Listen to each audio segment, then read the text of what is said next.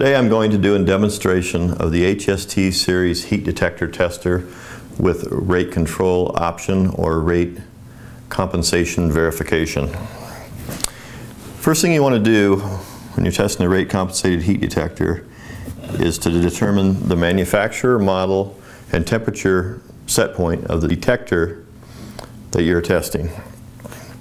This particular detector is a Fenwal detectifier. 140 degrees Fahrenheit is the set point.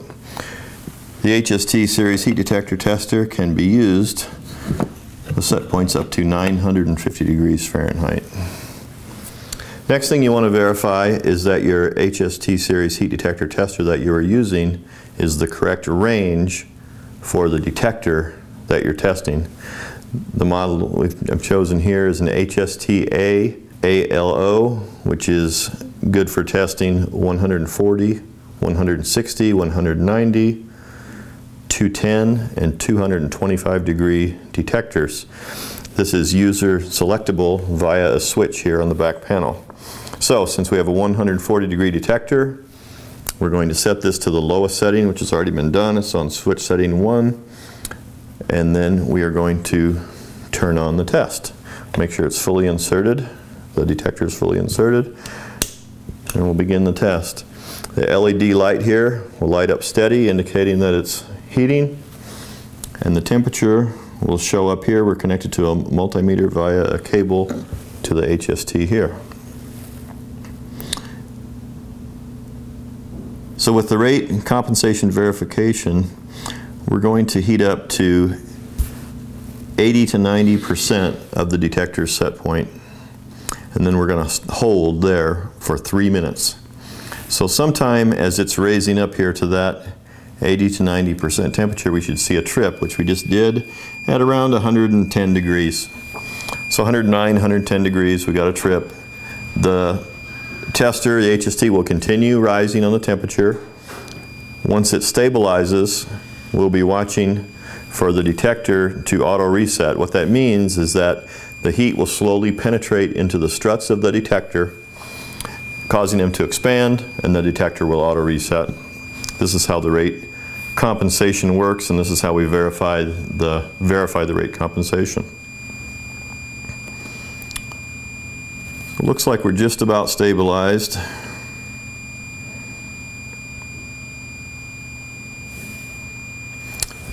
Our timer has begun, our first stage timer.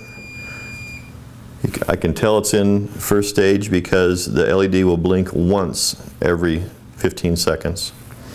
The auto reset just happened a few seconds ago, which is perfectly normal during this time while it's auto reset. If your detector was attached to a fire panel or to some other type of system, you would be watching that system now to make sure that the reset has occurred. So you would be resetting your fire panel or somehow watching that point to see that the status has switched. Once the 3-minute timer has finished, it will enter the second stage. The LED will then blink. It'll come on steady and begin heating again. We'll watch for a second trip. It will go up to about 95% of the detector set point, and it will enter second stage, at which time this will blink twice instead of once. But for now, at this point in the test, what we're watching for is for the timer to finish. Once the timer finishes, the temperature will begin climbing again, and we'll listen for a trip.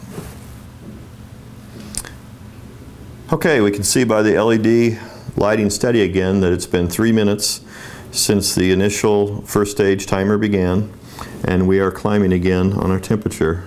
So now we are watching for a second trip. This time we got a trip at about 129, 130 degrees. A little bit higher than before. And we're waiting for the temperature to stabilize. It should stabilize somewhere between 90 and 95% of the detector's set point.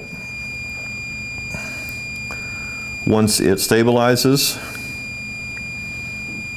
we'll wait again and watch for another auto reset.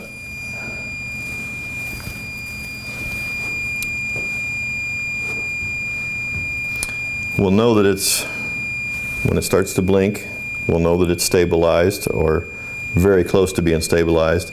This time you notice that the LED is blinking twice every 15 seconds. That's how you can tell that you're in second stage.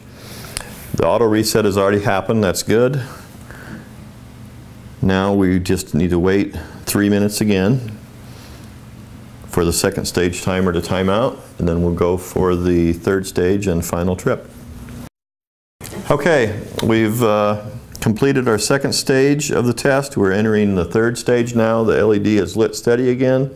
The temperature is climbing. And we are going to watch for the third and final trip of the test. We have a trip at about 141 degrees. The HST tester will continue climbing now till it gets to around 148 degrees. Once we get to 148 degrees, we verify that we stay tripped. That is the conclusion of the test. Thank you for watching our video demonstration of the HST Series heat detector tester. Today we've gone over testing of rate compensated heat detectors with rate compensation verification. Watch us for further how-to videos and how to properly test your fire alarm systems and heat detectors. Thanks for watching.